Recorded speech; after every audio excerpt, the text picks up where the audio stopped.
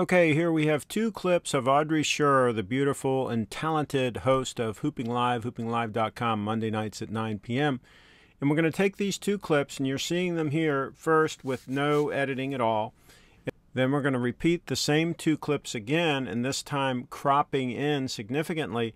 And because we started with 4K footage, which is the equivalent of an 8 megapixel still for each frame versus 2 megapixel for 1080p, since we started with a lot more footage, then we could crop in and not lose quality. See how we cropped in much tighter there?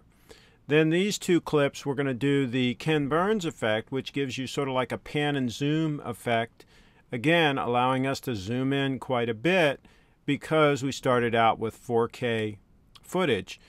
So I hope you find this helpful. See a lot more of Audrey at hoopinglive.com, hoopinglive.com, Monday nights at 9 p.m.